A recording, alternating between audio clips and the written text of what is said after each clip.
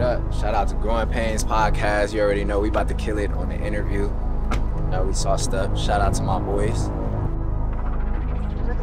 This ain't no joke. Don't play with us now. Let's tap in.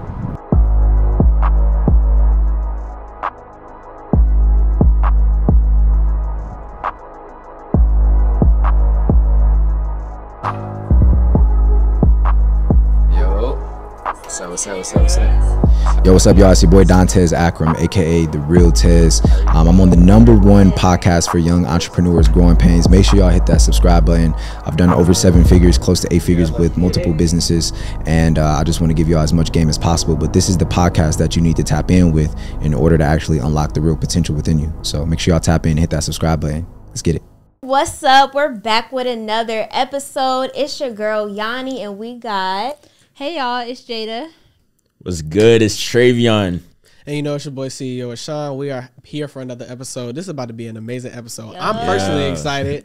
We got my boy Dontez in the building. Let's give him some love. What's up? Just to give y'all a little introduction, you know what I'm saying? He's a 7-figure entrepreneur, 24 years old. He's a thought leader. He is like, man, he is just, man, you a man, right? You a man. I just want to say, most people out here in these streets and they not doing what they supposed to do. You really carrying a legacy right now. I appreciate it, bro. You about to give something to your daughter, right? Talk to us about that a little bit. Oh, yeah. So, you know, more importantly, I'm a father over everything else. You know, I mean, being an entrepreneur and everything like that is cool. But, you know, when you got somebody you live for and, you know, you got to put food on their plate, you know, it's a lot bigger than just me. So, yeah, we grinding, hustling, you know what I'm saying? She owned 50% of my clothing brand, One Love. She's 5 years old. Okay. 5-figure net worth as a 5-year-old. So 6 figures by the end of this year. And we just grinding, hustling, man. I love that. Nobody talking like that. So it's about to be a good episode. Let's get started. So, again, like, any questions that you got for him real quick? Yeah, for sure. I got a question. So with your daughter, what was the pivotal point of,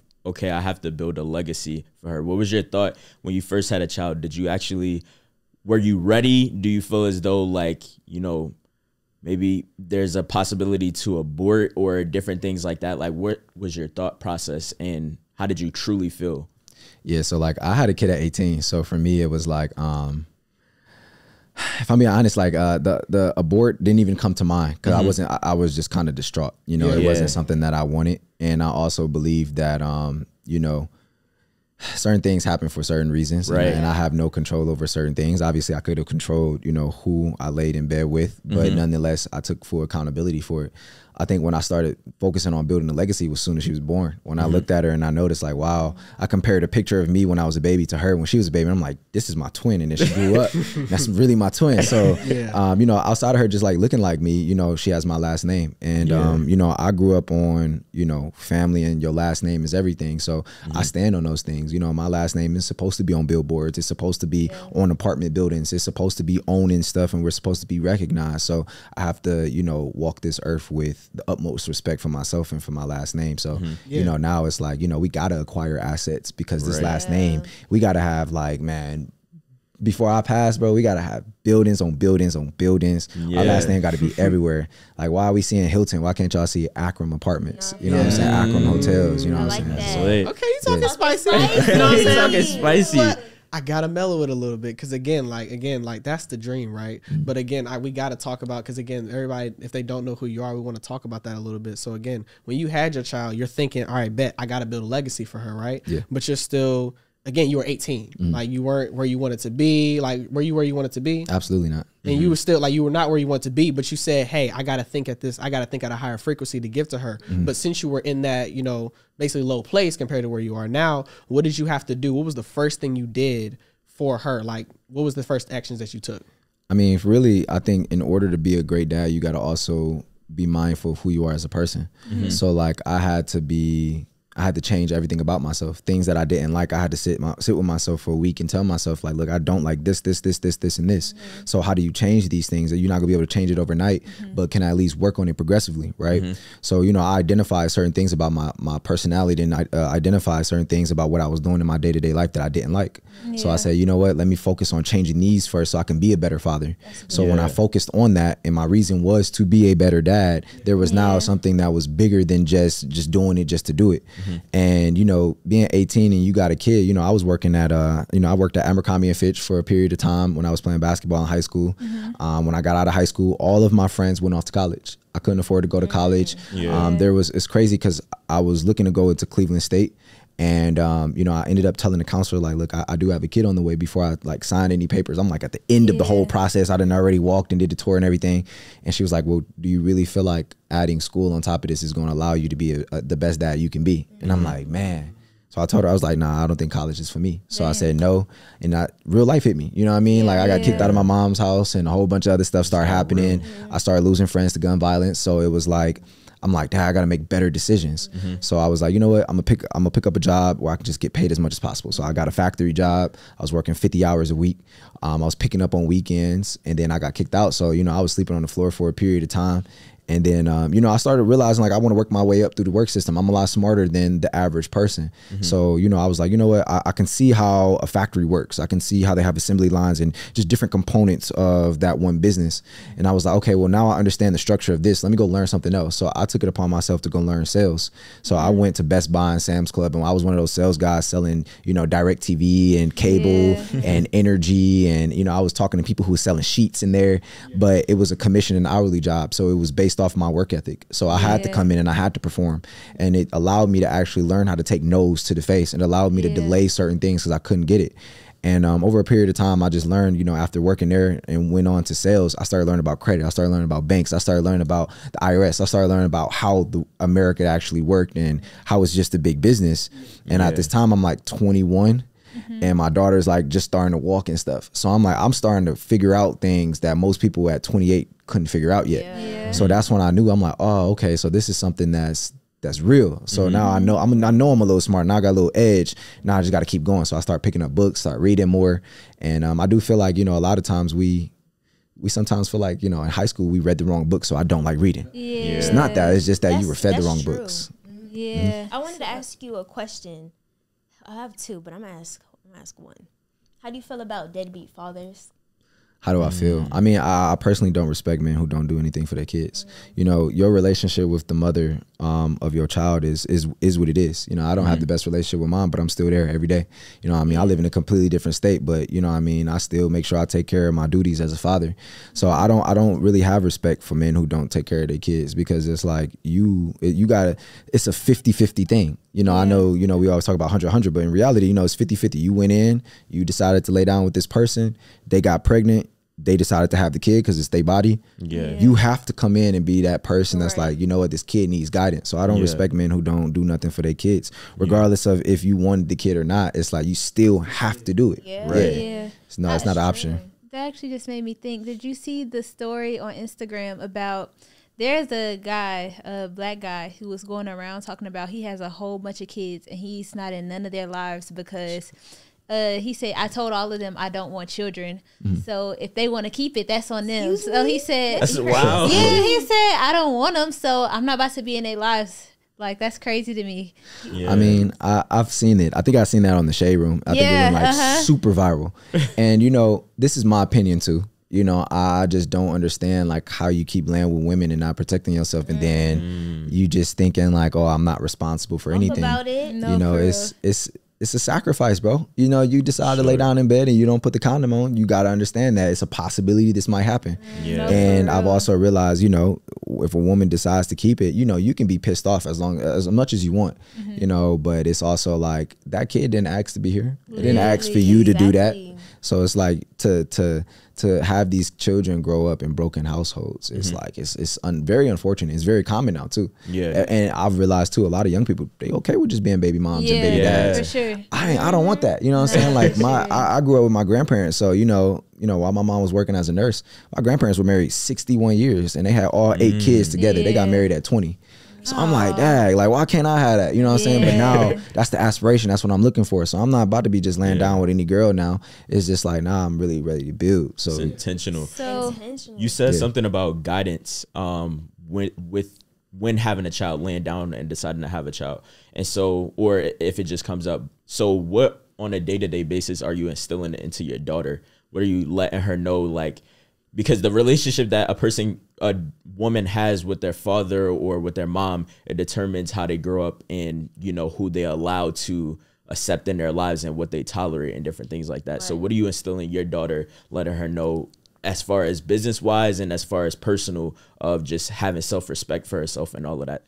Absolutely. I mean, she's 5 too, but I started very early. You know, even with money, we started her off at like 3, where we got her a piggy bank, and every time she did good in school, every time she started doing good, I gave her money. And I said, what do we do with our money? And she said, we save it. And I said, then what do we do with it? She says, invest it. And this is what she knows. And there's parts to this wording that I'm giving her that she gets at different points in her life, but she understands the core concept of saving and investing, right? That's 5 years old. But she also understands the fact that she should love herself, and that I love her no matter what. And no matter what anyone says, if her friends in school are being mean, or if something is happening, you're a great person. You're amazing. You're smart. You're courageous. You're a leader. And I tell her these things every time I see her. And, you know, for me, it's like, it's important to say those things to children because they have to grow up with confidence. And right now, a lot of kids are being bullied easily. So it's like, I don't want her to be one of those people, but also I do realize that she needs to grow up a little bit tougher. So, you know, the things that I'm doing with her is like teaching her how to fight, teaching her how to stick up for herself, but also teaching her how to be smarter when she's picking and choosing her fights. So, you know, she's 5, you know, obviously I got some time. Of course, for sure. So, but I take that very seriously. Like I take that more serious than making money, to be honest with you. That's amazing. I wanted to know, what type of father figure presence did you see growing up, and how does that affect how you decided to be a father? That's a great question. So like me and my dad, we didn't have the best relationship. But my grandfather, like I said, I grew up a lot with my grandparents. My mom worked a lot. My dad wasn't really around too much. You know, I was there some weekends out of the month. And for me personally, you know, I realized that my grandfather raised 8 kids, but he was raising me as if I was his own, and even my sisters. So now it's like, you really got 11 kids, but you raising us all as if we're your own kid. And you know, he would take me to work with him, and he'd get his hands dirty. He'd go and be in construction and tell me like, look, you have to be doing these things. And then as I started getting older, before he passed, he started telling me like, look, you can't hang around certain people. You know, you're gifted. And by telling somebody that, you know, naturally, even if you don't feel gifted, if somebody tells you you're gifted, the confidence immediately raises. So I've always had a high level of confidence outside of like certain things when I was younger. But I had my grandfather, and you know, he instilled a lot of great things in me, and one of them was respect for women. So it's like, I don't let no woman open the door for herself, you know what I mean? I don't do that stuff. I don't argue with women. I don't call her out. I don't call no woman out their name, period. That's just, I don't do that. So so since you did have your grandfather in your life, being that father figure, did it still end up affecting you later in life that your father wasn't really present, or that y'all didn't have a relationship? Like, as you got older, did you realize that kind of affected you emotionally? Yeah, I mean, me and my dad, we had got into it a lot of times. And, you know, I didn't like, you know, seeing my mom upset, crying and certain things, and, you know, financially not having certain stuff. And it made me extremely frustrated. But like, I always tell people, I got that dog in me. So like, when I see stuff like that, you see your mom crying, it's like, it's a different level of like, I really have to make it. You know, I really got to go do something great, because like, I can't have her doing these things and like being like that, you know what I'm saying? So like, for me, it was like, we had a bad relationship, but then I realized like, my mom forgave him. So if she forgave him, she wanted me to forgive him. I'm like, man, I'm like 19, 18. I'm like, I don't want to forgive him. I don't care about him. He ain't did nothing. And then I started realizing it's like, but at the end of the day, that's just who he was in that moment. And I can't blame him for being how he was in that moment. I just got to forgive him and continue moving forward. Because like traumas, you know what I mean? You have these emotional traumas going on, and it's like, if you don't learn how to get over it, it's going to be forever there. So is he trying to be in your life now that you've become successful? How is he trying to show up in your life, or is he, now that he sees that you're doing great things? Like, what is that relationship like now? I mean, the relationship is getting a lot better. You know, we're still mending it. It's not something that happens overnight. So I understood that, you know, years ago, but I embrace him wanting to be there. And I think too, it's really cool to see him want to be a grandfather and to want to do better for himself. And you know, I like that stuff. You know, he's trying to get himself on the right track and trying to do the right things. You know, there's still certain things I haven't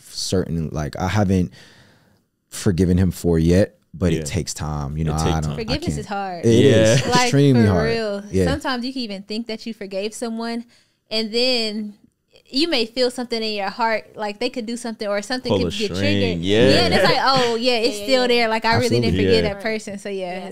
that can be really hard. I wanted to ask you, would you agree? First, I want to ask you, would you agree that a parent-child, I guess you would say, a parent-child relationship affects the relationships that child has later on, like romantically? Yeah, I do think, you know, I had to understand, like, having a girl first, I wanted a boy so bad. I wanted a little me so bad. But I also realized that I had to be softer because I needed, like, God gave me a daughter because I needed to be softer in life. I was already hard. I was going through certain things and, like, points in my life where I didn't need to be that rough at that age. And it could have went really left for me. And it was like, okay, I have to be softer. But now I realized, too, as I grow up, you know, I'm 24 now, but I do feel like I have an above average level of thinking. I do really feel like that I'm building, even though she's a girl now, she's becoming a woman. And I have to be willing to let her go to another man. So now I have to raise her to be the right type of woman that's going to be able to spot BS from a mile away. She got to be able to stand up for herself. She got to be confident in herself. And then she has to also know, like, look, I don't need no man for nothing. Right. But in order to be, you know, giving her that feminine energy, even though I don't have it, I have to instill in her that feminine energy so it can naturally grow. And those are things that, you know, I've realized. Do you co-parent or is it just you? No, I co-parent. How is that?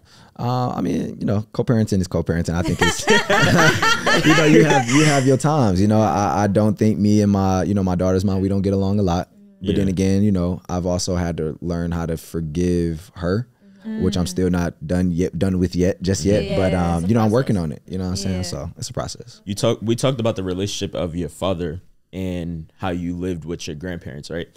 What's the relationship with your mom, and do you feel like that determined the person that you had your daughter with, or even moving forward, the relationships that you get into moving forward? My mom, that's my dog. You know what I'm saying? Like, that's my dog. You know, she got my back through thick and thin, and I got her back. So, you know, we got into it a lot when I was a teenager. You know, clashing. It's always that. It's always Oh something. my God, That When you're a teenager teenager, is- it's just you. You start getting in fights and going crazy. Oh yeah. I mean, I remember it was one time she kicked my door in. Like, I slammed the door, kicked it in, Like, kicked it door in, like- came off. I'm like, oh my God, you crazy. And I tell her that. And we got into it a lot of times. But, you know, I've also realized, like, she just loves me. She wants the best for me. Yeah. When it came to women, though, I think I was a little hard-headed. You know, I think, you know, I had style young. You know, I had some swag. You know, I could articulate myself a little better than most. And always move with confidence. And naturally, when you're like that, you start attracting women. Yeah. And I think my problem was I let women get to me too easily. And I was doing stuff I wasn't supposed to be doing.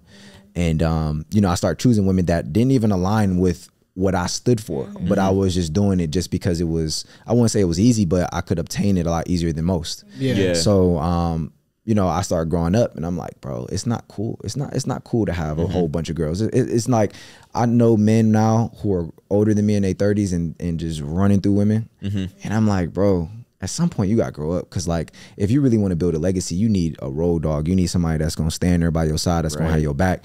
A girl can switch up at any time. If you just dating and you got multiple girls, she ain't going to believe you. She ain't going to trust them. She don't want the best for you.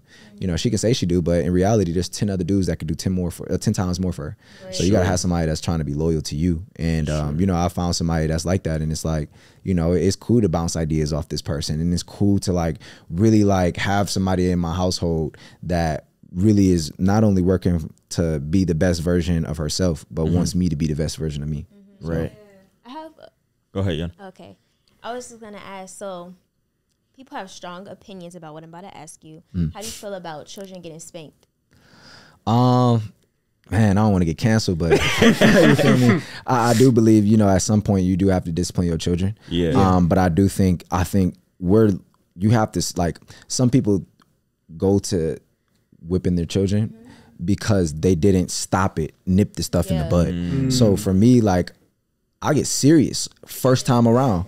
We not about to be doing this. Yeah, I'm not one of them. And I'm gonna show you. Yeah. But I don't hit my daughter. You know what I mean? I sit her down and I talk to her and I have a real conversation with her. But I also believe parents, as unfortunate as it is, they only learn, they grew up a certain way and that's all they know.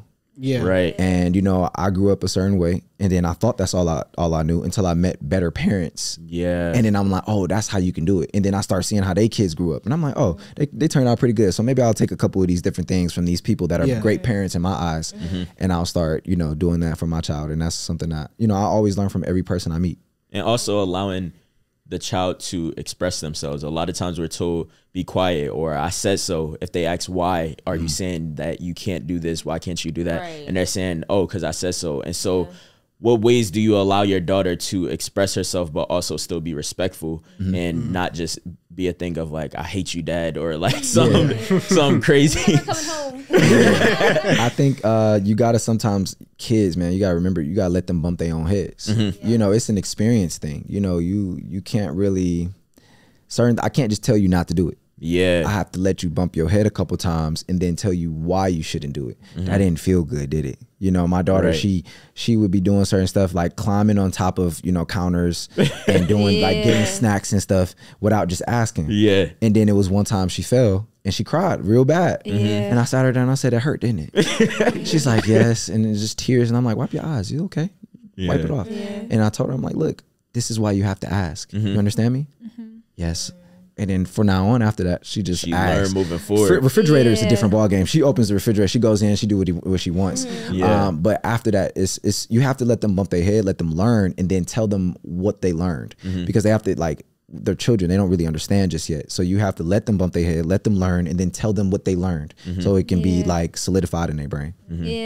What a so even for you growing up as a child and a teenager, you said, you know, you used to be wild and stuff. So what were some of the ways you bumped your head? And then maybe your mama came back and was like, see, look, like, got yourself into. I have one story, and one story that's crazy. Like, you know, I used to come home from school and my grandmother would sometimes pick me up. And my mom used to always say, like, she was at work, she'd call my grandma, she'd talk to me. She's like, how's school? I'm like, good. Yeah. And then she'd be like, don't go outside until you do that homework. And I remember this one day, I'm like, I called her, I'm like, yeah, I finished my homework. Didn't even touch the homework. Yeah.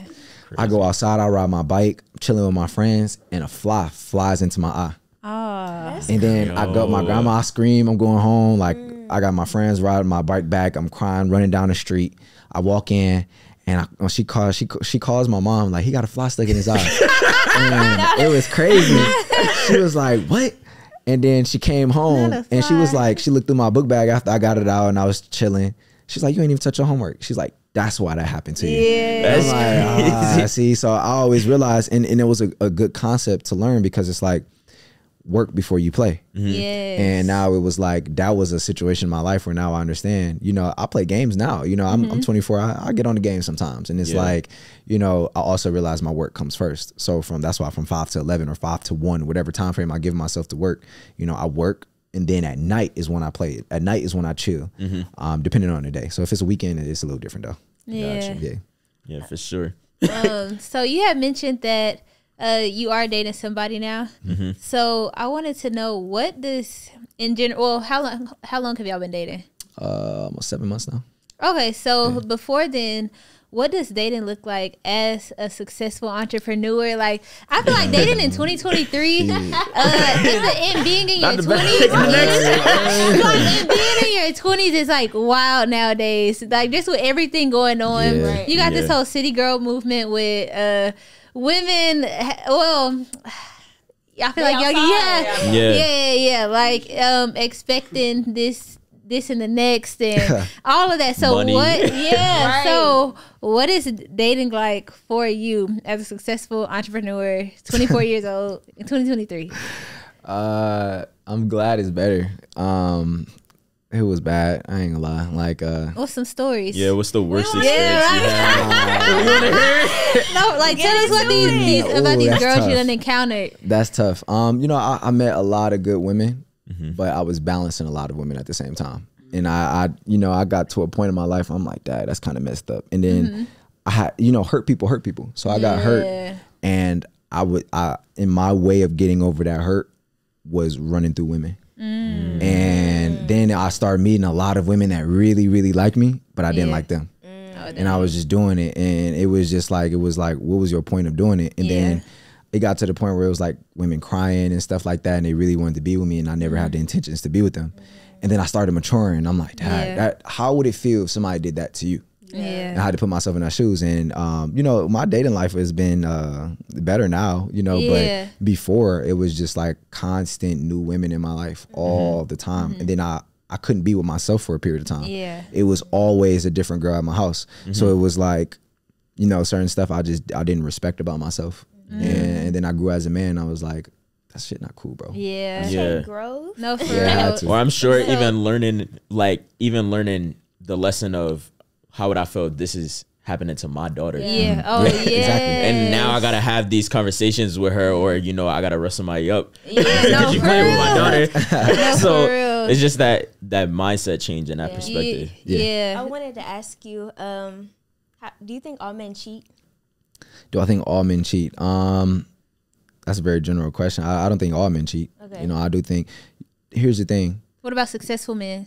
A lot of successful men do cheat. Really? I'm be honest. Like a lot of them do. Let me tell you, there's two different perspectives that I have. There's men who aren't as successful in life, who just want love, and those men are not willing to mess up what they have with that woman, and I respect those men.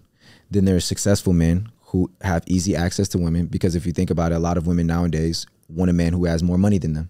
Yeah. What comes with that is a man who's busy, and what comes with that is other women who wants that man because he has more money. And I think, you know, for me, I don't think every man cheats, but I do think a good amount of them cheat. And I do think we got to define what cheating is, though, because if I'm not dating you, if you're not my girl, it's not cheating. It's that I'm exploring my options. And I respect men who let women like know that. So like when I got to the point where I was starting to tell women that, they started to respect me more. And then if I'm talking to somebody else on the side, they already know about it. They not tripping. They respect me for it, but it's disrespectful to be doing certain stuff. Like, you know, y'all know what I mean, but So you used to, so let me ask you this. Did you used to be like sneaky or like cheat, like the societal form of cheating? Like, all right, bet I'm with a girl, we locked in, and then I just move out with somebody else. Like sneaky links and side chicks and stuff like that. Like for me, I never like dated, like I've only had like 3 relationships in my life. Like girlfriend, this is my girlfriend. And if you're my girlfriend, I'm not doing none of that. Like every girl getting blocked. There's no ifs, ands, or buts. I'm not trying to link up with you. I don't care to give you business advice. You can go watch a YouTube video. I don't, because I have that much respect for my girl.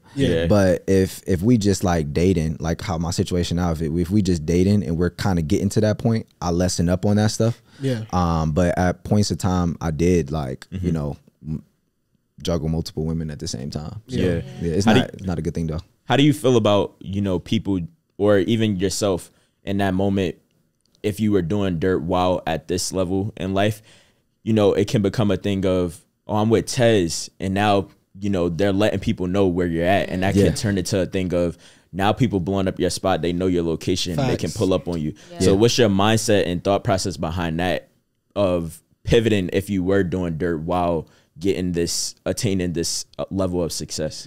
That was a situation I had. It was like, you have so many women around you and know where you at and at your house and stuff, that it's easy to get caught up. And you know, I come from Cleveland, so for me, if I'm being honest, I'm about that smoke. Like if you want we can do that, but I don't want to go to that. You know what I mean? Like that's not who I am. I don't look for it. But if you want it, you can catch it. You know what I'm saying? So it's like for me, it was like I noticed that too many women was coming to my house, and you know they respected me, but you can't expect every person to have best interest for you. And you know, I always like in Cleveland, you know, for me, I moved into a gated community instantly. Even now I'm in gated community. So even I have to have different layers to even get to me. Even if it comes to contacting me on social media, you got to go through, you know, my assistant, and then my assistant has to go through another person, and then they tell me. So there's different layers. I need to have different walls. So like, if you get through my gated community, cool. But then you got to get through my house, which has alarm systems, multiple locks on it. You get through my house, now you got to get through me. And you know I'm with it. So, you know, that's how I kind of view things, and that's how I maneuver. I feel that. So when it comes to dating, what type of person are you in a relationship? Are you like a 50-50 type of guy, or like you take care of half, I take care of half? Or even are you the type of guy that feels like, all right, I'm doing everything. I'm flying you out. I'm getting you the bags. I'm doing all of this. Like, how are you? You know, luckily for me, I'm in a position where I don't do 50-50. It's just me. You know what I mean? I got you, period. Not every man is in that position though. So I respect men who do like as much as they can. If you do have more and you're trying to do 50-50, it don't really make sense to me. And you know, again, this is my opinion, but for sure, my grandfather took care of everything. So for me, it's like I take care of everything. So the roof over your head and the clothes and stuff like that is all good. But also you have to have a woman that wants more for herself so she can have her own bag. Like I can buy her a Louis Vuitton purse, like Valentine's Day. I got her a nice purse and stuff like that, and really nice stuff. And she appreciated it. But then in return, got me crazy stuff. So if you don't have that like that balance there, it's gonna be hard for you to want to do stuff for people. Right. So like, you know, I constantly buy flowers and stuff like that because it's like it's the nice thing to do, and that's what women like. So but would you rather date somebody that, and that goes into the question that I have, because you just said like, oh, I got her this, but she got me this. Like she returned the favor. You know what I'm saying? It's not just the like, you know what you getting tonight type thing. You know what I'm saying? Like that whole routine, but she literally got you something. Like, right? So what do you think about dating an entrepreneur female, or somebody that like somebody, or at least somebody that has her own bag, versus dating somebody that might not have a bag, but she's still, you know, spiritually, emotionally, and just supports you in general? Like, what do you feel about that? I think, man, like whether a woman gets a lot of money or not doesn't really matter to me right now in my point in life, because like the money I make is the money I make. You know what I mean? So I don't really worry about stuff like that, or if she has a job. No, actually, let me rewind. That's a rewind. She has to have some type of hustle. If you have no hustle, you can't even come like 5 feet close to me. I don't play that stuff, like, because that energy rubs off on me. And you know, like, you know, the girl I'm with now, she's like, her hustle is more than I've seen in most women that I've ever dealt with. So it's like, it makes me want to go harder, because now she going 10,000 times. Hustle contagious. It's contagious. And now the household is like, you know, I think too, she's very feminine. So she cooks, she clean. I don't worry about that stuff. But now it allows me to sit down and be more creative. And shout out to my brother Aristotle. You know, me and him have had a conversation. He's married, and he's been married for like, I think 5-6 years. But one thing he told me was like, bro, when you settle down and you stop messing with all these girls, you're gonna see your life get a lot less stressful. You're gonna be a lot less anxious, and you're gonna make a lot more money. Over the last 7 months, my business has just continuously grown. And I'm like, I would rather this and this happiness, and to come home and there's food on the table, and you know, like right now I'm fasting, you know what I mean? So it's like, she wakes up at 5:30 in the morning just to cook me breakfast, and then goes back to sleep, and she has to go do her thing at 8. So it's like, you know, that's certain stuff that women, I don't know too many women that's gonna do that. Hold on 1 second real quick, don't skip this. I got some important news for you. This your boy CEO Ashawn, and I need you guys to check out the audio. We are on Spotify, we on Apple Music, and we on Apple Podcasts. You can't miss out on the audio. Listen to how I sound right now. You definitely can't miss out on the and. Don't forget, make sure you check out the merchandise. You know what I'm saying? Definitely get you some social proof merch. Make sure you in the right attire so you can be flyer. Now back to the podcast episode. She sounds amazing. I was about to say, like, because that goes into this question I got. So do you think, because again, like, a woman that can be feminine and masculine at the same time, masculine as in like, hey, other guys try to come at me, like, nah, like, this my guy, like, I'm doing my thing, and I'm still gonna provide for you, take care of you, and have my own hustle, right? Like, shout out to your girl. Shout out to her. But do you think, like, when do you think you'd be ready to start including her in, like, almost like you're building the legacy with her or for her? Like, when is that conversation? Like, when we're married, or like, I just, like, dang, girl, like, let's start this now. Like, we're gonna start building this legacy together now. I think it just depends on the relationship, you know. There's no time frame you could put on that. You know, you got to kind of feel those type of things out, you know. Love comes at different points in time. You can instantly fall in love with somebody, or you can wait 2 years before you love somebody, 3 years, 4 years before you really love somebody. So the conversation, I mean, I haven't had it just yet, but you know, the thing too is like, she's with me every day. So it's like, we're already in that motion now, to where it's like kind of already like that. So I'm like, I don't really need to have the conversation. But the big thing is like, she's around my daughter too. So it's like, I have the utmost respect for her, because now she doesn't have kids, but she looks at her as her own kid. I love that. And that's a different level of like, because again, you can have, I've seen women, even like family members, like they stepmoms, don't like kids. There's no way I can marry you if you don't like kids, or if you don't even at least want to have kids, because I need a, like you said, legacy. If I don't have 7 kids, we gonna have a problem. Nick Cannon. We have a problem. You know, I'm already one in, so I need a fleet. So A couple more. yeah, I need a fleet. So, marriage is important to you. Absolutely. How do you feel about getting a prenup? Ooh, I might get canceled for this one. I do believe that there's different things you gotta think about, man. Like as a man, we just had this conversation yesterday on another podcast. It was like, what if the woman makes more money than the man? As a man, you should want more for yourself, period. Right. So it doesn't matter what my girl bring in. It just matters what I'm doing for myself, and can I work hard enough to actually prove that I'm worth having, right? Yeah. And then there's the aspect of the man making more. I personally believe, and the reason I do think, I would want a prenup is because asset protection. Right. I came in with all of this stuff. There is no way I'm about to break this 50-50. Yeah. However, I understand what women say, your business grew because I came in. I understand that. But if you have my kid, you're set, period. It doesn't matter. Yeah. But if you never have my kid, I'm not about to break this 50-50 because you can't just say that because you came in, it happened like this. Because if you never came in, it was going to still grow, period. Yeah. So like, to me, it's like the thing people don't think about when it comes to prenups is the court fees. Y'all both get hit on that. You know what I'm saying? Splitting up the kids, like all of that, it comes with a lot more stuff. So like, I personally believe that like, people should be able to have conversations like this earlier before you get married. Yeah. And hopefully I don't get canceled for that. But like, I do think successful men should definitely get a prenup for sure. Yeah. And it's not that. And then I think women should change their perspective from, not should, but could change their perspective from, he doesn't want to be with me long term to, I can see where he's coming from, because if I came into this and I had more than him, ain't no way I'm about to give him. Right. You see what I'm saying? So you just got to understand where we coming from in that. So. Yeah, because it's all about it's just about equal value. Because when you do a prenup anyway, it's basically just protecting yourself. But it's basically some women, they think of it like, oh, he doesn't really love me, he doesn't care about me, because they're attaching your love to money. Exactly. Like they're attaching your love to like the money you provide and stuff like that. But if they haven't been with you a long enough time, because again, you say you've been doing it for 5 years. Yeah. And you've been with your girl right now for 7 months. Exactly. And you've built this, and she's only been here for 7 months. Exactly. So it's only like, all right, man, I'll give you 7 months worth or 8 months worth, but like not the whole thing, because you've built this from the ground up and she wasn't there. Yeah. Not saying anything against her. It's not that you don't love her any less, but it's just, hey, I got to protect myself, babe. Like, that's just what it's, I like that. Yeah. Like, you shouldn't be, don't cancel him. Right? Do not cancel him for that. Like, I love that. For some reason, certain stuff that I say go viral. And I be getting cooked sometimes on the ground. But, it is, I speak on what I speak on. How do you handle that? Like getting canceled or, creating a little controversy? Sometimes it affects me. I have emotions. I'm human too.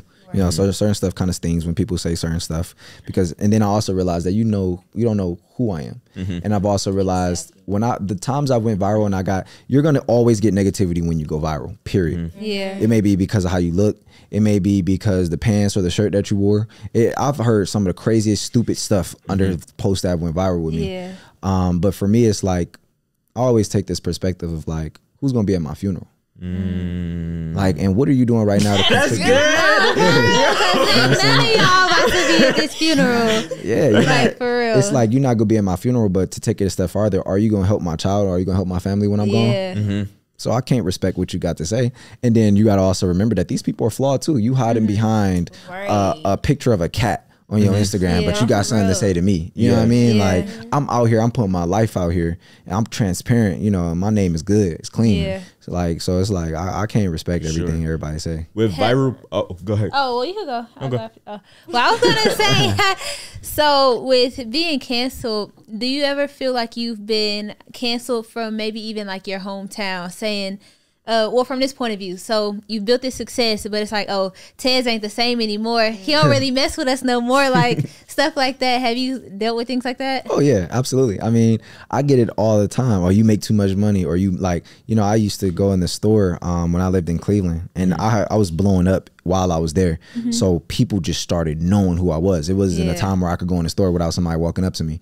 And then I'm like, this one guy was like, we got rich boy here. And I'm like, dude, don't say stuff like that out loud, because you never know who's listening, who's watching me. Right. And then I just started watching my back a little bit more. But do you have security? It depends on where I'm going. Gotcha. You know, if I'm going to the club, for sure. I'm not like, even my birthday, like You're not just outside. Oh, just absolutely not. Right now, I think the last time I went out to a club was January 10th, which was my birthday. That's months ago. So I don't kick it in the club no more because I don't want to be in that scene no more. Yeah. But what I've also realized is like, I can understand why they think I'm different because I am different. I'm not the same person I was. And again, you got to re-meet me because things that I know now, you got to pay me to know. Right. Like if I teach you something, you got to pay me for that. Come on. Huh? Yeah. Hey, look, like this is a business, baby. I love you, but it's like, It's I'm like not about to be giving out my game. I mean, I give out game for free on social media, so why not just go to follow you give me on out game in these Sure, podcast yeah. interviews that you do and stuff like that for free. Yeah. Because everybody be looking at you. I have one more question about the whole going viral and stuff. Yeah. Was there ever a pivotal comment that caused you to have anxiety when you, or, you know, move a certain way? You may not have seen something that you've seen before within yourself and they pointed out. And so now when you go out to public places, you're telling yourself in your mind, you're kind of trying to play the fact of, okay, I'm still trying to act like myself, but I'm also have this thing in the back of my mind, this comment that stuck with me. And now I feel as though I have to move a certain way. I can't move as I used to. Yeah, I dealt with something like that last year. You know, it gave me an extreme amount of anxiety. You know, it was a person that was really close to me. I looked at as a mentor, and you know, me and him didn't agree on something. You know what I mean? He thought I did something that I didn't do. I showed the receipts. He didn't believe me, and then went to Twitter, and you know, it kind of blew up. And in the space that I was in, it was like everybody knew me and him, like we're close. Yeah. And it really hurt. You know what I mean? Like, you know, for a month straight, I could not look at myself in the mirror. Because I started thinking that what he said was true, but I knew what was true. But because I valued his opinion so much, it was like I let that weigh so much on me. And then I couldn't move forward with life, period. I didn't want to be around nobody. When my daughter came around, I was sad. My energy was off. And it was like, it affected me. And even to this day, it sometimes still affects me. It might pop up into my head.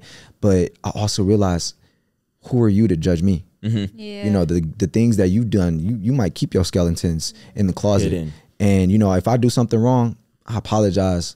I'm human. I messed up. It wasn't intentional. I may have done something that, you know, and again, I give myself grace sometimes. So I had to learn how to heal from that. It took a year and a half just to heal from that. And I'm still not done healing from it. You know what I mean? But I've also realized that, you know, everybody has done something bad. Everybody got skeletons in their closet. So, you know, to kind of pull somebody else's and throw them out there, or at least try or make it seem like you're about to, just to kind of have them on the string. You know, it just says a lot about your character. That's good. Hey y'all, it's Jada, your favorite couture fashion designer. And I know you're really enjoying this episode, but before you keep watching, I have to tell you, you need to go and check us out on all streaming platforms. Make sure you go follow us right now on Spotify, Apple Music, Apple Podcasts, all that good stuff. And make sure you go and get this merch. It look good, don't it? It look good, right? Okay, it can look good on you too. So make sure you go and get the merch, follow us, and now you can continue the episode. Was that ever a conscious thing for you to realize? Or I know you mentioned that, if I'm not mistaken, you have been in therapy before, right? Yeah. And so as Black men, sometimes that may be a thing of, all right, I don't really want to go to therapy because I don't want to talk about it. Did you ever have a stigma within yourself saying like, I don't want to go to therapy, or were you open and free to doing it, and how has it helped you since going? I always thought I was just tough. So it was like, you know, tough skin, you know what I mean? Just not like shrug it off. And then I realized, man, like it's poisonous. That trauma that you deal with, those things you deal with is worse than smoking cigarettes. So it was like, how bad do I want to heal from this? How bad do I want to get over this? How bad do I just want to be better? And what does it require of me? I can't just sit with myself sometimes because it don't work. I always have my own opinion of myself. So I need an outside opinion. I need somebody who doesn't know anything about me or who I am or where I came from and what I stand on. I need them to come in with their perspective of what they think to teach me. And you got to be open-minded to learn. So I've always said, you know, you got to stay a sponge and a student to the game. You ain't gonna never be able to hit the top levels without learning from each person in the above level. But it takes you being self-conscious and not saying like I'm the best and I'm this way and you know, mucho, like I'm just like this tough guy. Like I had to let that guard down. It was like I'm not that tough. I'm fragile sometimes, you know what I'm saying? But as Black men, we don't talk about that. You know, we got to also realize the traumas that we've dealt with in our lives. You know what I mean? A lot of things that we've dealt with are things that most people don't see in life, period. Certain things that I've seen, no person should ever see. But it's like, you know, I had to see it, you know what I mean? And it made me who I am today. So I appreciate it. I wish I never went through it, but it made me who I am. So Yeah, I have a question. Sure. So what, because I can resonate with that so much. Like I was at a point where I was in middle school and I was suicidal because my problem was I was caring about everybody else. Like everybody else had an opinion. I was getting bullied at one point, and it was just like everything stacked. Yeah. And then it pushed me to that point where it was just like, all right, I don't know. So I literally like had a knife under my bed, all that stuff, went to sleep, and I said, hey, like I'm gonna wake up and then end it. And then basically I woke up, long story short, and the knife fell on the floor apparently, and then my mom came in the room, stopped me, and then she put me in therapy too. And therapy for me didn't help. Only because, well, it helped a little bit, but there were certain things that I was kind of holding on to. There's certain traumas that I didn't face. So like there's probably like a young 18-year-old, 17-year-old, 16-year-old that's probably watching this podcast, and there's still a trauma that they're going through that me and you both have gone through. What trauma do you think that they're hiding that they need to like focus on and fix before they can actually grow? I mean, I think you just got to be honest with yourself sometimes. You know, it's one thing, we all have a consciousness. Yeah. And the consciousness is always true. It's always right. You can say what you want out your mouth, but up here it's always true.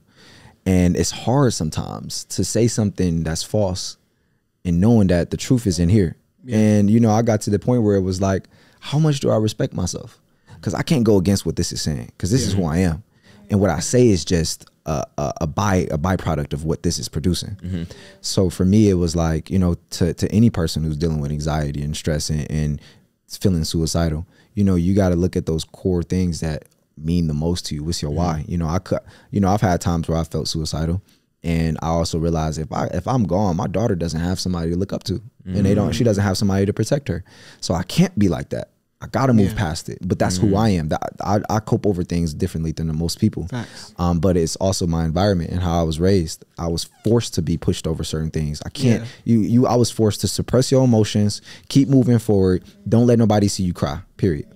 And I learned a lot from that. So I would say, you know, any person that's feeling anxious, I think you got to change your day-to-day habits and what you're seeing and what you're listening to. You know, I've also realized people who are like that, they listen to music. Like, I like Young Boy sometimes, but I also realize that a lot of that music is very negative. No, for real. So like you want to gangbang so bad and you think you're about that life until you really meet somebody who's about that and was born like that and was raised in that. And then, you know, you got to come to terms with like, oh, I'm really not like that. And you got to be okay with it. You know what I mean? Same thing for me. It was like, you know, my mom kept me out the hood as much as she could, but I was around the people who was like that. So it was like it rubbed off on me a little bit until I met somebody and I got into it with somebody who was really like that. And I'm like, I don't want that. You know what I mean? I don't want to go down that path. So you got to ask yourself what path you want to go down. But also I think going to the gym helps a lot of men, you know, and even women. I think it's both. Like you have to tend to your mind, and the best way to do so is working on your physical and putting that time in, an hour a day or 2 hours a day in the gym. That changed my life. What do you think doing to the, because, you know, like, because, you know, on most podcasts and most different, like even social media, they're like, oh yeah, work out, all this stuff. And then they'll just be vague with it. Like just work out. What does working out like do for you? I know, but like, what do you think working out does for you specifically? I mean, for me, it not only does it allow me to spend more time with myself, but it allows me to work on my physique, but it allows me to push out my frustrations, push out the things that I'm scared of, the things that I fear. Like I don't have to go say those things because I can pick up a weight and just let it out. You know, there were certain times I used to go through things in high school that I just felt like I could not go to school. Like the next day I couldn't go to school. But when I went to the gym and I started realizing like everything I hated, I could just let out in the gym, and it also paid off in my body. I was like, that's the best trade-off you can possibly have. You know what I mean? So you don't have to show it's, so basically you're using the gym, like the way that you use the gym is you just like, all right, bet I'm gonna work out, I'm gonna put this work in, and I'm gonna make sure that I take all this energy, everything that I'm feeling, and I'm gonna push it through these weights. I'm gonna push it when I lift this thing. I'm gonna do it when I do a squat, when I do a leg press, whatever it is. So does that work with, that works with anything like boxing, wrestling? I did wrestling at one point. I loved it. It was so, because I had so much anger towards the world, towards like after I lost my sister, I was just angry at the world, angry at God, everybody. Because I was just like, I logically couldn't make sense of anything, and I never processed my emotions until I started wrestling. And after I did that, slamming somebody on a mat and knowing that it was me doing it and it wasn't anybody else, it just felt so exhilarating almost. It was like all this emotion that I had and I just released it. I feel like that's what the gym is for you. You're just releasing all that trauma, everything that you're feeling, into getting stronger, and you're getting a benefit from it. Every person should have an outlet, and it looks different for every person. You know what I mean? I might go to the gym and hoop for 3 hours straight and run straight until I can't breathe no more. Yeah. But sometimes that make me feel better. But it's healthy. It's healthy. Yeah. I like that. I like working out too because it brings me back to my values. Like during the day, you know, we get busy, stuff starts to cloud our mind. But when I work out, it's like my vision comes back to my mind. Absolutely. Know? So what else do you do that grounds you? Right now is Ramadan, so we're fasting. This is my first attempt of going all 30 days without breaking my fast at all, or breaking, or at least not showing up on one of the days. I felt like my mind was too weak in the past to let myself do it all 30 days. So right now I took it serious and I said, look, I have to make these sacrifices. I have to prove to God that, look, I'm willing to sacrifice everything to show you that, you know, you created me for a reason and my purpose is bigger than just me. And I'm here to deliver what you wanted me to deliver. And so fasting has been huge. You know, my clarity level now is the reason I'm able to articulate myself like this. You know, if I'm smoking and drinking and stuff, I'm not at 100%. You know, when that stuff sits in your body, you know, I smoked a lot recently, a lot, like every day. But I also realized, like, you get some type of creativity and you get overstressed, but you're just masking the things that you're going through in life. And when I realized that, you know, I talked to my therapist yesterday and he was like, you can either fix your traumas or you can manage them. Managing them is completely different from fixing them. Fixing them is addressing it right there in the face. You take time. It's going to take you a minute. It's going to hurt, but you dig yourself out, right? Managing it is smoking and drinking and going out and doing those things that you don't need to be doing just to make you feel better in the moment. But guess what? At nighttime, you still got to deal with it. So it's what you're going to do at the end of the day. You're going to keep doing the same cycle, or you're going to change things. So. Oh, go ahead. Oh, I wanted to say, just for the people who don't know what Ramadan is, could you explain to the people that's watching, like what it is, what it means to you, and just everything that you're doing throughout it? Yeah, so it's a very holy month in the Islamic religion. You know, I lived in Egypt for 4 years of my life, so I have a very acute aspect, or I would say perception, of how I view my religion. I've sinned a lot. You know, I have tattoos when I shouldn't, and you know, I did things that I'm not proud of. But I also realized that I'm human for a reason, and I have these conscious decisions on, oh, will God accept me if I did these things? Well, if you look in any religion, when you pray for forgiveness, he forgives you. So it's like, I did the certain things that weren't good, and that's why this month is very, very important. This is the time where you ask for forgiveness. This is where you seek refuge. This is where you sacrifice things that you normally wouldn't: food, water, sex, smoking, drinking. Those are things that most people cannot let go. So if you can do that for 30 days and you can show him you can do that, how can you say he doesn't love you when he gonna reward you forever after that? And you know, we do that once a year. And you know, Ramadan is very important to me. You know, I think it wasn't as important as I grew up, because I kind of, like, my religion was forced onto me. I didn't have an option to go with any other thing. But until I started realizing how I became as a person was because of my religion, because of the discipline, because I couldn't do certain things that most people did. I don't celebrate Christmas and Halloween and all of those things. So my viewpoint on those things are different, but it allowed me to be who I am right now. So it's like, you have to give sometimes to get something back in return. Have you ever been intrigued to be interested, or, you know, invest your time into another religion, Christianity, or anything else other than, you know, what you believe in? Me personally, nah. You know, my grandfather, he read the books for Judaism, Christianity, and Islam. He read all three and understood the core three concepts of all three, and realized that there's a lot of similarities between all of them, but there was core concepts that even Christians, just because you go to church on Sunday does not mean you're holy. Does not mean that you just a perfect Christian. Because you drinking and you know you shouldn't be. You're not supposed to be putting toxins in your body. So it's like, you know, I get comments sometimes, you know, and I don't know why it's like this, but that's the world that we live in. You know, I get comments sometimes when I speak on my religion and I'm embracing it and allowing myself to be free, because I have freedom of speech. But there's people who are like, Christianity is the only way and you're going to burn in the hellfire and things like that. And then I start thinking like, I wonder if God would have wanted you to tell somebody else about what they believe. And then my perspective start changing. So, you know, I never had the time where I wanted to switch religions, because I believe in what I believe in. And I think, you know, and nobody can sway you any other way. Exactly. You know, even if you try to prove a point, it's like scientists try to say there's no God, but it's like, how do we get here? Yeah. Right? We ain't just pop up on here like aliens. You know, there's all these different like theories. Yeah. And you go back and look at a skeleton, and now I can see this, and based off this study, this, and this. Yeah. And it's also like, what does that mean? Yeah. You know what I mean? But you know, there's this thing in Arabic, it's El Gaib, and this means believing in the unseen. So, you know, I believe in ghosts. I believe in aliens. I believe in things that I've never seen, because who are we to say it doesn't exist? Right. Yeah. You've never seen it. And then when it pops up out of nowhere, all of a sudden the whole world going crazy. And now I'm sitting there like, well, I mean, it was possible the whole time. Yeah. So, you know, I just that's just how I think. So. Yeah, for sure. I like that. You're grounded on I like that you're very grounded on your principles. And like, even like you said, like your grandfather studied like those different religions.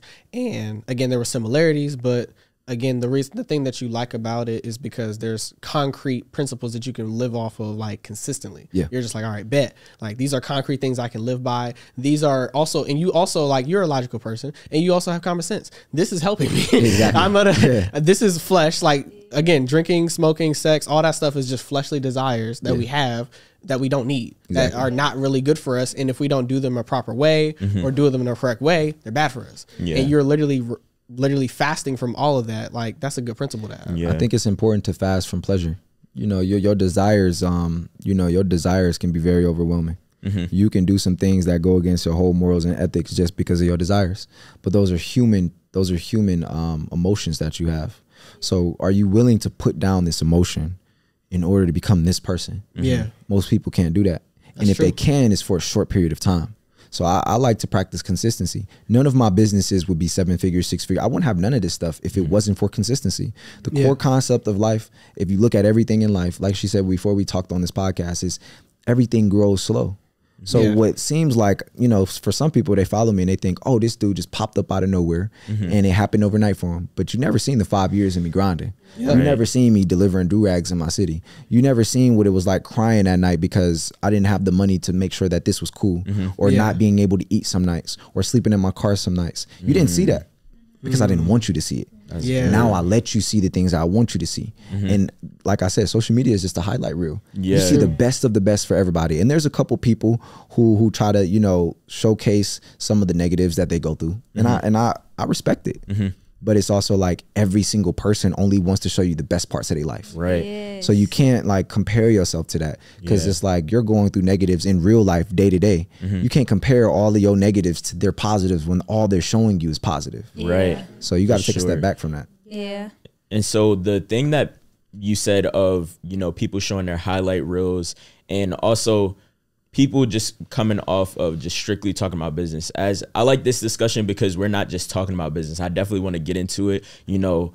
But the last thing that I really want to get into is how you said of dealing with, you know, people dying around you. And so now you have become to a point where you've got out of the place that most people feel as though they can't get out of, because that's all they see in their environment. They see people on the block every day. They see people just sitting on the corners. They see people, you know, losing their lives, a child losing their life. And so what was your thought process, and what would you tell a person that that's all they see and they almost don't see no way out of it at that point? Man, it's hard, because you know it can feel addicting, or it can feel like you have to stay there. It was a hard decision for me to move, especially because I couldn't take my daughter with me. That was very tough. You know, I still deal with it to this day emotionally. You know, like her wanting to be with me, wanting to live with me, and that's something like, damn, like I gotta wait years just because court and all of these different things are stopping me from, you know, having her with me. But, you know, to the people who are seeing it every day, you got to change your environment. You only grow to what you exposed to. So if you never exposing yourself to anything better, that's all you're going to know. That's all you're going to think is possible. And I think for me, I think I was a beacon of light in my city, because now I was able to show people like, look, I came from here. I went through these things. Y'all kind of seen a little bit of it.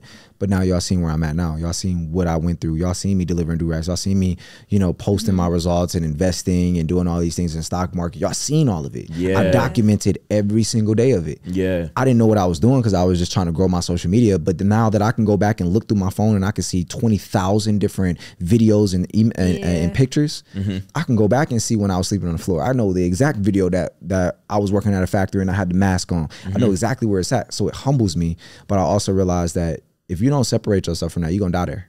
Yeah. And that's me being honest. And like, you got to ask yourself, do I want my family to come back to my grave here, or do I want them to come to my grave in Hawaii, or in a different state? You just got to ask yourself what decision you want to make. But I also believe, you know, I lost a lot of good friends, man, and it's very unfortunate. I kind of had got immune to it at one point. You know, I heard Lil Baby talk about it in the interview. It's like he lost so many people that he don't shed a tear no more. You know, I still shed tears for the people I lost. But certain moments, it's like, you know, in my city, there's a person dying every day.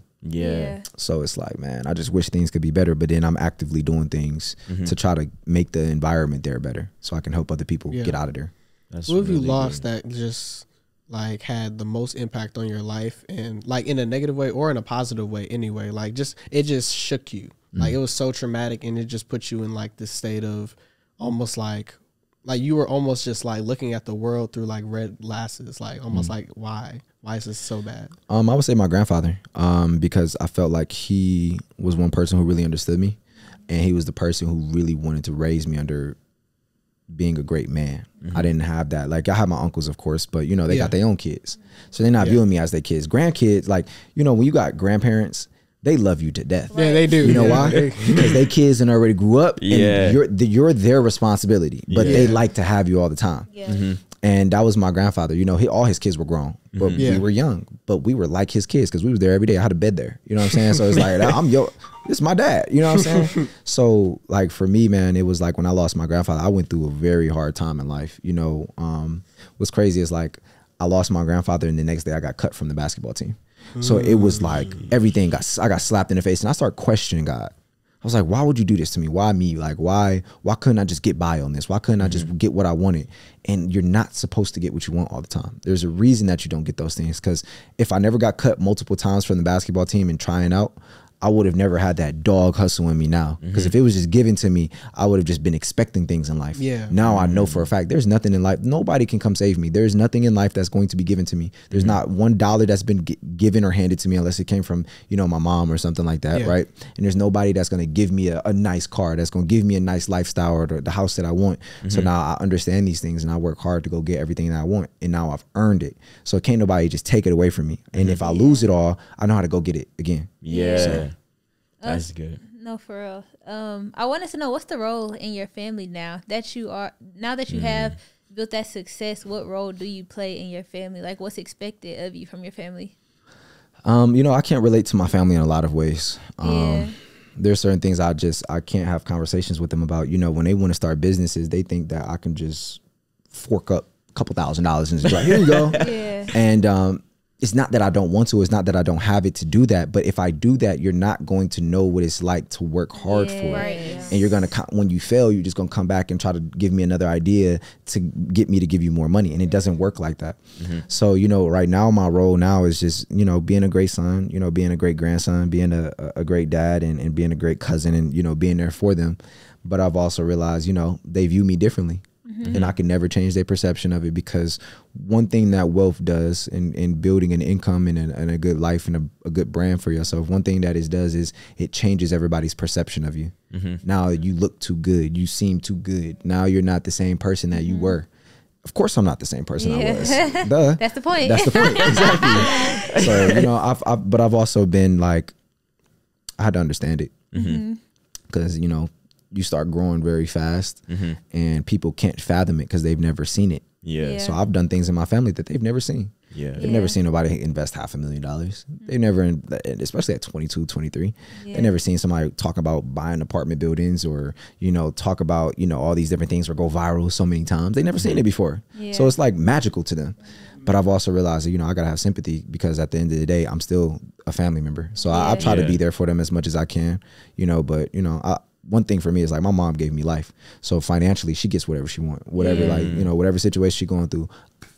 She does not even have to think about me saying anything about what she's about to ask me. It's instant. It's Cash App coming instantly. The PayPal, the Venmo, the Zelle is coming instant. I don't think about it. So it's like other family members, it's not gonna be like that. You're not my mom. You didn't raise me. So, you know, it's just different. But, you know, when you reach a certain level of success where you can buy anything you want, and you can afford the things that you want in life, you left with money problems, or you left with problems that money can't solve. So what's the biggest challenge you're dealing with right now?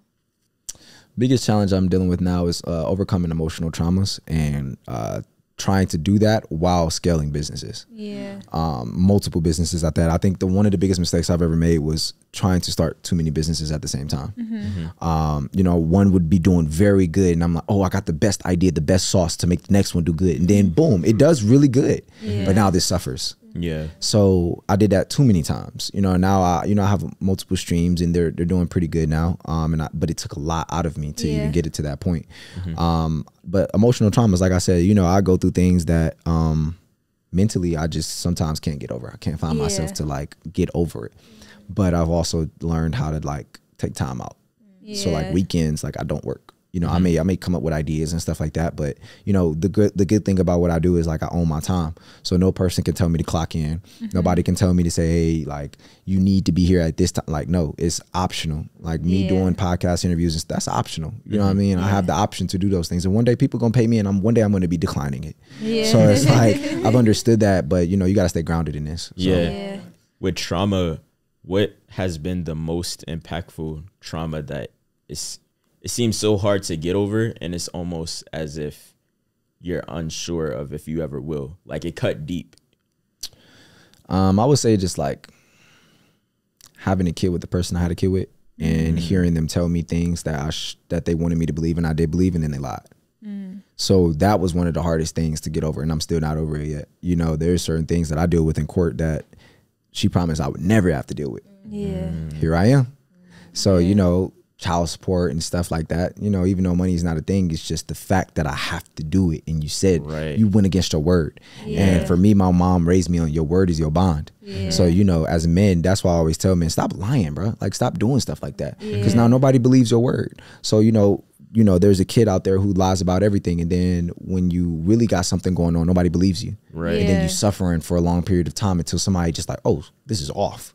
So it's like, I wanted to ask about how you mentioned the emotional trauma too.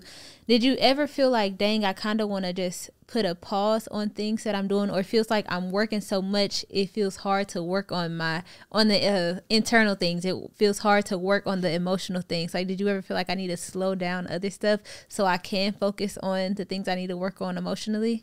Absolutely. That's why I started hiring. I went on a hiring spree. Like I'm like, I don't want to do nothing. I need all y'all to do it, and I'm willing to fork up the money to do it. And that was one of the best decisions I've ever made. Is because delegation has allowed me to have my time back to sit with myself. You know, like even my sales team. You know, I have a head of sales, and like for me, you know, shout out to Rob Deerdeck. You know, I took this business structure from him, but like I have heads. Like I call it a 10-headed dragon.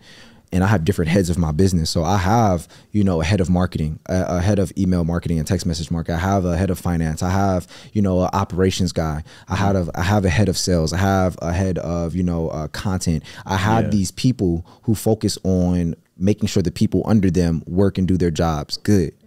And, you know, although you spend a good amount of money on it, it's also, I'm willing to pay that money to have my time back. So yeah, there is times like I'm addicted to hustling though. So I don't think there's like, I know some people be like, I'll retire at this age, or I'll stop doing this at this age. I don't think I'm going to be that person. At least I don't think. I don't know. Maybe 10 years of me grinding and hustling, another 10 years on top of what I'm already doing, I may feel differently. But, you know, for me, it's like I love the hustle. I love the grind. So it's like when you fall in love with the process, the money is just the byproduct of it. The hustle is what I'm addicted to. I'm addicted to waking up and going to hustle and coming up with these different ideas and trying it out. And then, oh, boom, this made 6 figures in a day. Cool. Now I know this works. Now let me try to, you know, extend on this 6 figures to make another 6 figures here. And now let me see if I can do it. It's a challenge to me. I love the challenge. It's like playing video games. I grew up playing video games. So it's like, this is all a game to me. I gamify everything.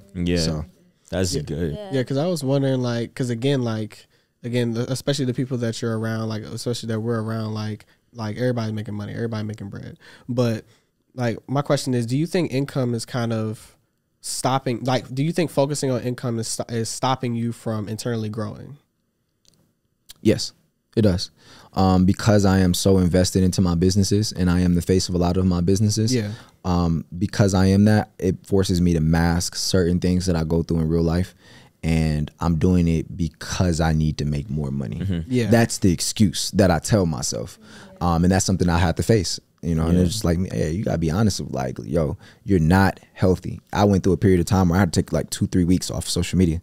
And it was like, it was really bad. Like mentally, I was just, I couldn't do it no more. I had hit my peak. I had drained myself out. I had worked as much as I could. I put all the hours in, and then I took 2-3 weeks off. I took a break from social media. I took a break from everything, and I found myself again. And then instantly, when I got back into working, the amount of hours I was working, I felt the same exact way. So I had to cut certain things loose, and I had to delegate certain things so I could be with myself a little bit more.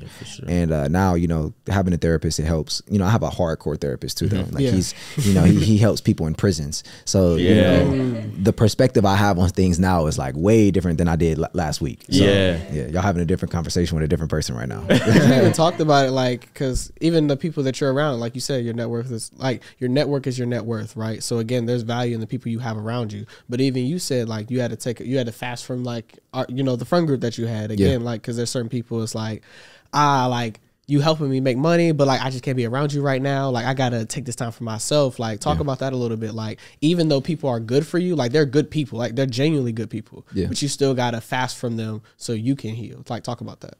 Yes, it's tough. I mean, you know, I have a lot of great friends who make a lot of money, and it's dope. I love them to death, and I want them to continue doing what they're doing. But sometimes I can't think always business. I can't, like, I mentally can't do it. I have to have, and then too, a lot of my friends aren't dads. So it's like I have a different aspect to life to think about than just money. Even though me thinking about money is what's going to make sure I have an easier life of being a dad, it's not everything. Because I've realized when you have parents who always focus on money, kids come second. I don't ever want my daughter to ever feel like she came second to anything or anyone. And that's all my children. All of them, if you have, like, it doesn't matter if you have my last name or not. If you are of my bloodline, you come first over everything. I'm willing to drop everything. So, you know, it's tough. It's not the easiest thing in the world to do, but I also realized that you know, fasting isn't just from food and water and to show gratitude for the people who don't have anything. It's also important for you to fast from the things that you don't need to be thinking about. You know what I mean? Self-doubt, you know, anger, that anxiety. That's just fast from those things. Learn how to be okay with those things. Like I said, I have more clarity than I have had in this whole year throughout these last 10 days because I'm not smoking, because I'm not drinking, because I'm not eating during the day. When you stop eating, when you stop eating for 15 hours out of the day, you start thinking different. So like right now, even the way, again, like I articulate myself now, it's because I'm fasting. If I have food in my system, if I have bad foods in my system, I wouldn't be able to think of the things that I'm saying right now. You would feel different. You would feel different. Like sluggish. You just feel like slow. Like I did a fast because I did a, I don't know if you know like Wallow, but he did duck flower challenge. I just did that recently. That thing, literally had me throwing up like constantly, and I was just getting up. It was literally, I had only drunk water, but I was throwing up yellow stuff. It was like literally toxins in my body. I was literally getting out. Really gross, absolutely gross. But I felt light, like, and I'm already skinny, so it's like, wait, why? Like it's kind of weird, but like it definitely, you feel lighter, you feel different, you feel more clear, like. And they literally see it on the podcast right now. Yeah, absolutely. I mean, I think too, like life is about balance. You know, you got to balance. There's, you know, shout out to Prince Donnell. We've had a couple conversations. He's a really great guy. Shout out to Prince. Yeah. You know, me and him had a talk because I was going through something mentally and I needed to talk to somebody who could not relate, but give me the right guidance. Yeah. And, you know, he told me something that was important. He said, you have to have balance in life. You know, you got to remember that there's a sun and there's a moon. There's a yin and there's a yang. You know, there's, you know, all of these different things. There's a heaven and a hell. But internally, there's a heaven and a hell within you. And you can't be too high off your highs and you can't get too low off your lows. You have to find that median ground. So for me, you know, when I started realizing that, you know, I started thinking of things differently. And I started feeding myself better foods and stop smoking and drinking so much and stop letting certain, like, there's toxic people that you can let into your life that literally can do your body in ways that drinking and smoking can't. Yeah. So you got to be mindful of those things. Yeah, because like even the people you be around, like the people like in the circle, I feel like most people think that, okay, everything that, like, because again, like you said, like you have to audit some of the bad stuff, but you also have to audit some of the good stuff too. Like, because at the end of the day, like good or bad, you still have to audit it and you still have to be with this. Like what is your thought process on this question, on this statement? Like, because, you know, in the entrepreneur space, it's always, there's some people say there's no such thing as balance. You have to focus on one thing and there's no such thing as two. What's your thought process on this? So which one would you agree with more? Me versus me or me with me? Which would you agree with more? That's a great statement. That's a great question. I've never been asked that. I would say both. You know, I don't think I could give you one particular one. because sometimes I do have to put, like, you have to challenge yourself. Yeah. But you also have to know when to stop challenging yourself. So it requires both. It requires a balance. I think sometimes when people say like you should only focus on one thing is in a business aspect. When you're growing businesses, entrepreneurs want to start business after business after business after business. True. Don't do that. That is how you create more issues for yourself than you could possibly think of. Focus on one that works, grow it. Right? If my do-rag brand, it was doing like 25, 30K a month. And then I went and started my clothing brand. Yeah. Why didn't I just focus to get it to the point where it was profiting 6 figures a month? It was making $1 million every other quarter. Yeah. And I outsourced everything before starting anything new. Yeah. A lesson that I learned. Now the business isn't doing as well because now I put all my focus here. But guess what? The clothing brand was doing great until I put all my focus on teaching people clothing. Yeah. Now, guess what? I mean, we're still balancing it pretty well, but it's like, it's suffering. Yeah. And I didn't realize that I needed to hire managers until I got to a certain level, to the point where I could afford it. Now I'm like, okay, well, look, now this person needs to go be the head of this business now. And, you know, I give them a 50% cut of whatever we make, but I want this business to last because my daughter owns 50% of it. So yeah, that makes sense. This was a really good interview. Thank you so much. I appreciate you guys. And I wanted to ask you one more question. What do you see for the future of Tez? Like, what do you see for yourself over the next few years? Me personally, I just see more selflessness. You know, I think of you know, being even more pure. Finding myself even more. You know, I think I'm pretty wise, if I do say so myself right now. But I think even more wisdom. I think helping people more. You know, we're working on donating a lot more this year. You know, a lot of this money, we got to remember, this blood money. You know, this is like evil in certain ways. So how can I give out as much as I can? Because when you give more, you get more. And I believe in pouring in more people. So future for me is like, you know, more assets under my belt, you know, apartment building by the end of this year. That's the goal. And just helping more people. You know, I have 19 students who have made 6 figures. My goal is to now get them to 7 figures. And then how can I get an additional 100 people to be 6-figure earners? So, you know, not only that, but just being a great son, being a great dad, that stuff comes first. So that's what I would say is in the future for me, you know, God willing. So I love it. Okay. For sure. Yes. I appreciate y'all. Nah, for sure. Oh, shout yourself out. Yeah. So y'all can check me out on the gram, _ the real Tez. You can check me out YouTube, Twitter, under Dontez Akram, and TikTok _ the real Tez as well. I drop free game. I'm the owner of Limitless Investments. I own the #1 Discord community in the world when it comes to clothing brands. We do stock investments, sports betting, clothing brand, e-com stuff. Just the whole thing. It's just a community. We have 10,000 people in there. So if you want to learn, make sure you tap in, click the link in my Instagram bio.